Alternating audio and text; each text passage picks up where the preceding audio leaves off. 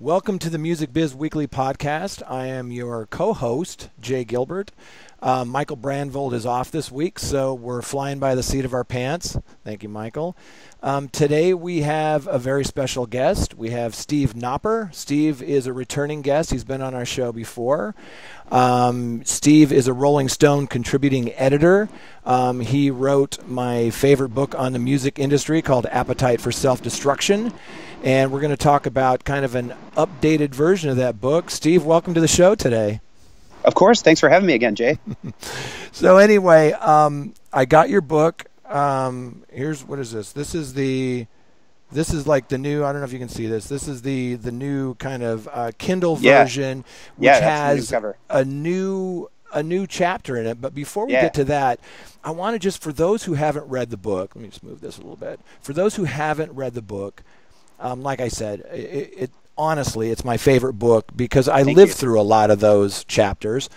But I want to just kind of go over a couple of the chapters.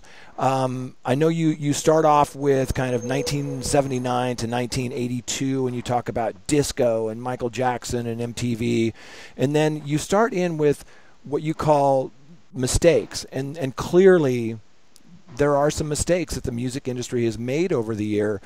You talk about, the long box. You talk about digital audio tape, which I think a lot of people miss. Just, without giving a whole, review of the book, what are some of those mistakes that you think were really kind of instrumental in a large degree the downfall of the music industry as we used to know it? And what do people in the music industry always come up to you and say, "Oh, I read your book. This is the part that you nailed"? Yeah. It's funny. You're talking about those little chapters that I had in between called Big Music's Big Mistakes. Yes. And, but the one that I hear the most about is, it was my position that the record business, the labels, should have made a deal with the original Napster when they had a chance. And I think that's the thing that everybody says. And I wasn't the first person to say that, but I was sort of the first person to kind of put it in book form, and quote a bunch of industry people sort of supporting that. But it seems like, when I wrote the book 2009, and when I was reporting the book before that, that was a very controversial position to take. Yeah. It was like, we should have made a deal with Napster, and people were like, no, we shouldn't have sold out to those, those punk hackers, and so forth. Yeah, but for the first time in our industry, we knew what our consumers were consuming. We never knew that before, right? So what I found really sexy and exciting about the original Napster was that you could go to them and they had data on their 40 million users or whatever it was that says, oh, well, people who like Lyle Lovett also like Metallica. We should put them on the road together. That sounds absurd, but we didn't know, and we're just now kind of learning about who our consumers are. Did you find that? Yeah, absolutely. And to kind of carry forward what we were just talking about, I mean, today when I talk to record executives, and you probably have a more direct line to them than I do, but they say, well, it's sort of like common knowledge. It's sort of accepted. We should have made a deal with Napster when we had a chance, because all the stuff that is happening today that's important for the record business, YouTube and Facebook and certainly Spotify and iTunes and all these different things, all anticipated in the original Napster model. Yeah. So, obviously a combination of all those things is what's leading the music business into the future, and that was all anticipated by Napster. So if anything, if they'd made a deal with Napster at the time, they would have gotten a huge head start and wouldn't have lost probably. My thesis is, a ton of the business that was lost during those crucial years. Yeah. Was BMG enlightened? Because I remember around the time they seemed to want to embrace, if not outright purchase, Napster, and wanted to kind of strike a deal, whereas some of the other majors were like, shut it down. Yeah. Yeah. I mean, BMG was conflicted, as you probably remember, because the head of Bertelsmann at the time was Thomas Middelhoff.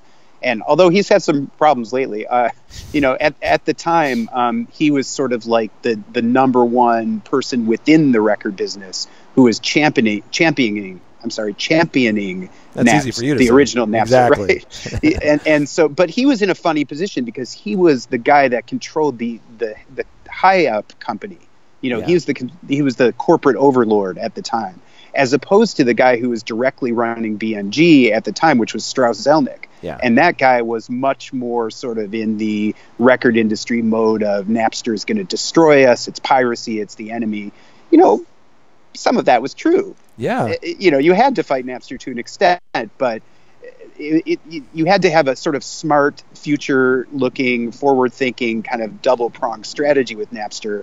And most of the people in the industry only had really the one kind of negative shut it down strategy, as you well remember. Yeah, I lived through that. You know, I worked for Universal for nearly 20 years, and I remember those meetings. And I always take issue with folks who paint the industry as, well, they were Luddites, they did not know this was coming. Yeah, okay. Well, I worked with some very smart people, you know, the Albie Galutins of the world, you know, the Larry Kenswells, some of these people who, these are not stupid people. We saw what was coming. We were right there. The problem is when you've got a giant ship, it's kind of hard to turn that ship. You know, and people are inherently afraid of what they don't understand. And Albie was a technologist. He got this stuff. He understood DRM before most people did. And, you know, being in those conversations, I know that each one of the majors had people there that were raising their hand at the back of the meeting going, you guys, we need to embrace this. It's going to, you know, digital downloads. This is the way people are consuming music. In your travels and after you wrote the book, did you get people kind of, you know, taking issue with the fact that some people may take this as a put down of the entire industry? You know, the initial reaction to the book was sort of a lot of that. Yeah, you're writing about our demise, and a lot of people were because I continued to cover this industry for Rolling Stone after the book came out. That's right. So that made for some tricky interviews, you know, and tricky trying to set up interviews and stuff like that. But I did, as you remember, you know, the group of people that you're talking about, which is a large group, and you knew them more intimately than I did, but people like Aaron Yaskar and Robin Bechtel and Sid Schwartz, you know, all these people who are working at record labels from inside, and they were the ones who were kind of going to meetings wearing Napster T-shirts, and it went over as if they were punk rockers, you know, wearing the I Hate Pink Floyd T-shirts in the 70s. You know, it was the same kind of dynamic, and they were going to the meetings going, you guys, listen to us. This is the future. We're going to market more effectively using this thing called the internet. And they would run into all the time, you know, the famous, possibly apocryphal anecdote was that everybody has some version of the story where some old school executive said the internet is a fad, you know, and they were constantly rebelling against that. It's a series of tubes, really.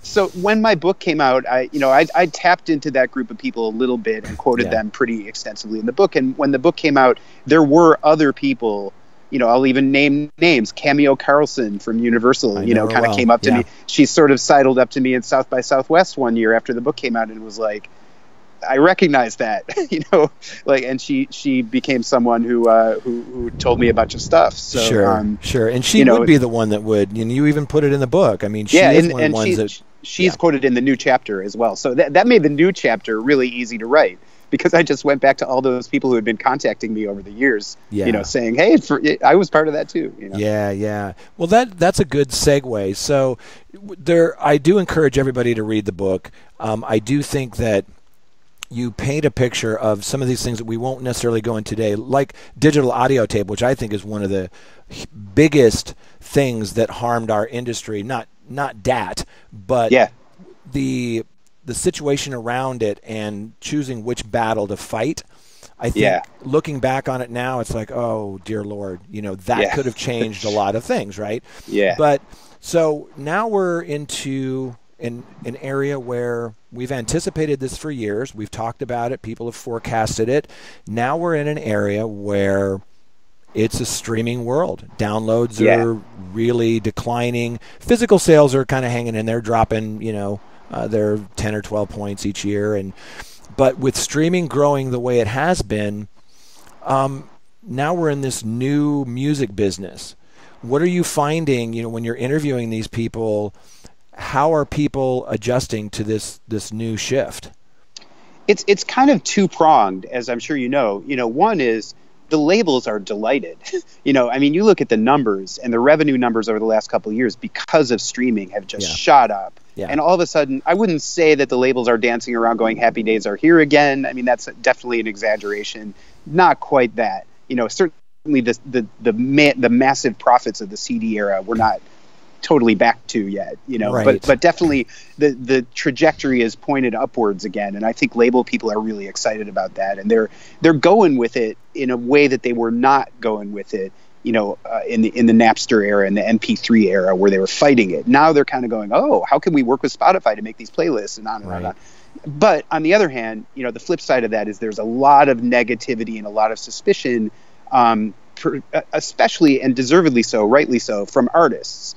Artists are really upset about the payout, the royalty payment statements that they're getting. I talk to managers and attorneys and business managers all the time who are saying it's getting a little better, but it's not really there. And especially when you talk about sort of like songwriters who were in the CD era, they were getting all this passive income, just sitting at home, and the royalties were flowing in. A lot of that's not happening anymore. Those kind of people don't really have the opportunity to tour like contemporary artists or classic artists do. Yeah. So I would still argue, and I'm sure you probably concur on a lot of this, that streaming in general is good for the industry as a whole, and eventually, as it gets bigger and bigger, and the label deals, the artists and their reps kind of get more sophisticated about making better label deals and are able to. I think that it's going to be better for everybody. But right now, and perhaps for a little while longer, the artists have a legitimate gripe. We certainly hear that from David Lowery and all the things that he's talking about and all the lawsuits that he's filing. His complaints are legitimate and should be listened to, for sure. They definitely should. I do think there are some misconceptions. Now, the positive side on the streaming thing is, if the average consumer was buying, say, 3 albums, maybe $40 a year, now we're tripling the revenue for the rights holders. But that's the key phrase, I think, is that when you read these stories online that say, oh, I've got 1 million streams and I only made $20, well, the streaming services don't pay the artists. They pay the rights holders. And I think it's incumbent upon the artists to renegotiate and have conversations with their record label, their distributor, whoever the rights holder is, so that they are being paid fairly. But I get it. I wonder, though, and I wonder if you've had these kind of conversations, is a stream worth a download? Is a download worth a CD? Is a paid stream worth the same as an ad-supported stream? It's much more complex now, right? I mean, please don't ask me for all those numbers because it's so complicated. There's 0.00046 pennies is what you make on one stream on most of these services, or whatever. And so, the answer to your question broadly is that a stream is not worth a download and a download is not worth a CD. I mean, an $18 CD versus a 99-cent download, that was a big drop in unit revenue. And then there's another big drop in a much even bigger drop to streaming. And that's a problem and needs to be addressed. But it's sort of not acknowledging some of the other sides of this. Like, for example, the Beatles somewhat recently put their catalog up on Spotify. Well, the Beatles are no dummies. They're not going to do that unless they're getting tons of cash. And I think the reason they were doing that is because the whole big push from downloads and CD sales from their previous reissues had sort of drifted out. And all of a sudden, it was like they could just put their stuff on Spotify, and that's all free money. And not only that, but a key thing about streaming, as you well know, is that it continues. I buy my Beatles album on CD. That's it. They get the one-time sale. That's right. But I can listen to Penny Lane, years. if I want to play it on a playlist or on a wedding, or even better, Diplo puts it on a playlist, or Taylor Swift puts it on her personal playlist, or whoever it is. Yeah. That song is just going to be streamed and streamed and streamed and streamed, and then that's money forever. I wonder how much of that is because they were late to the party. Because I remember with CDs, they were late. With digital downloads, they were very late to the party. And, if you looked at, back then they had Big Champagne and other ways that we could kind of look and see what was happening with BitTorrents and illegal file trading. I mean, people were stealing that stuff right and left, Yeah. and they weren't making any money off of it. And I think that's kind of the argument that Steve Jobs got people to go to iTunes with was, look, they're doing it now and you're not participating financially. You might as well play here. And now with streaming, I hear that same argument again. It's like, hey, people are going to do it. They're going to listen. And you want to go to where the party is. And that's where it is. I mean, sadly, and Daniel Ek always constantly makes that argument, that he's really adopted that argument rather aggressively. Yeah. But Spotify has the free side to it, and so does YouTube. And the argument is, well, you're not going to get anything from piracy. That's zero money coming in. But if you get this 0.00046 or whatever it is on the free side of Spotify or on the free part of YouTube, which is all free, at least you're going to get something. And not only that, but there's a promise of more because you might upgrade to the premium service. You get more like official marketing. You can work with these services and get more stuff out of them. So that's better than nothing. And, people say there's this big argument Taylor Swift's people are constantly making, but Irving Azoff makes it, many others are making it, which is we should have the choice to just put our music on the premium side that people pay for. I see that argument. That does make sense, but I don't think that's acknowledging that people don't want, there's going to be a contingent of people out there, wrongly, who don't want to pay for music at all. Yeah. And if you make everything cost something, they're just going to go back to piracy. Right. I still think that's real, and I still think it should be acknowledged. Yeah, absolutely. It's been proven, right? Yeah. Now, when I was reading the new chapter, I kind of got a different sense of who Daniel Ek is that I'd never really picked up on in the press. Can you kind of talk about that a little bit? Because it sounds, my take from it when I was reading it is that, he came in to show some things he was working on, and that wasn't even his heavy hitter. And talk a little bit about Daniel Ek. Yeah. I mean, I didn't talk to him for this chapter, although I have talked to him several times over the years. And there's kind of a mythology about him, which is that he wanted to help the industry and so forth. And he was into disruption and sort of helping industries deal with disruption and kind of reinventing industries in response to that. And that's where his whole thing with Spotify came in. And that's all true. That myth is largely correct. But the label people that I talked to, Rob Wells was one of my biggest sources from Universal. I quote him extensively in there. They were kind of talking about how I'm sorry, Jay, I'm losing my train of thought here. Can you repeat the question? We were talking about Daniel Ek and who he is and kind of the misconceptions about who he is as a person and kind of the perception versus the reality. Yeah, but you were leading me in a specific thing that I was getting to. And that he had brought to, I think Wells was in that meeting where he had brought some other application. Right. And they weren't really impressed with it, but he goes, well, tell me about this other thing. Yeah. So initially Daniel was, he came from kind of the ad world and the video game kind of placement. I forget the name of his previous company, but he was placing ads into video games, and that was kind of his deal. And he was meeting with Rob Wells at Universal in London to sort of see if they can make a deal on that. And as Rob told the story, Universal was sort of like not really interested in that, and they went 45 minutes on kind of like, yeah, I'm just being polite here, and then all of a sudden Daniel kind of unveiled his idea for Spotify, and Rob kind of went, but that's a much more interesting idea. And so that was, I mean, there were variations of conversations with all the labels that Ek had at the time. I mean, it was a really interesting thing that Spotify did because, as you well know, Spotify was not the first to do music streaming and do it well. Right. I mean, Rhapsody had done it, and Rhapsody was making big business, or they were making a significant business off it. Sure. YouTube had started already, and so these were, it was kind of inevitable. Yeah. But Spotify sort of did what Steve Jobs did, which was kind of like take over all these disparate pieces, and kind of put them together into an interface that was super easy to use, looked good, and then they had a couple of really interesting ideas to draw new people into the service, like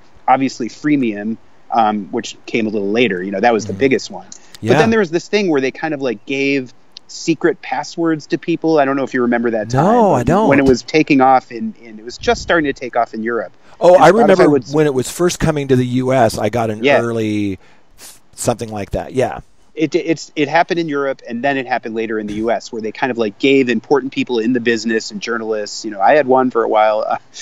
Sort of like here's your secret Spotify password, and it turned into sort of a cachet, and it was like, are you on Spotify? Are you on Spotify? It was funny because my book came out in 2009, and the word Spotify is not mentioned in the book at all. That's funny. Funny. And then immediately when I started doing interviews and stuff, that's all everybody wanted to talk about. Sure. And then I went to a conference, and Daniel Ek was there, and I was like, oh man, I missed this by like 3 months.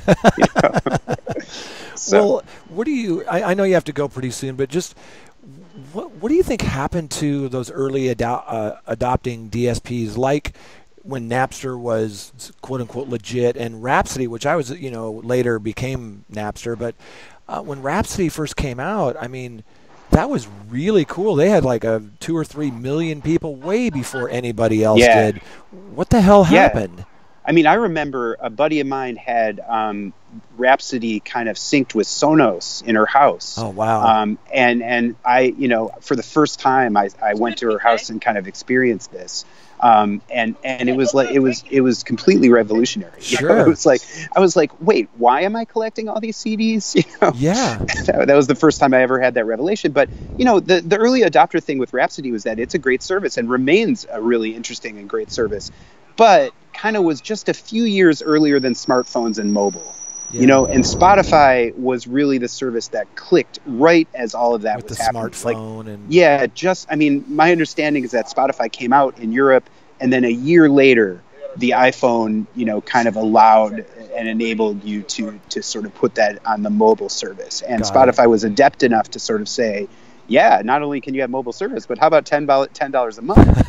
Because before it was like the only reason to pay $10 a month to Spotify was to get rid of the ads. Yeah. And that's, for people who are annoyed by ads and you have $10 to spend, okay, that's something.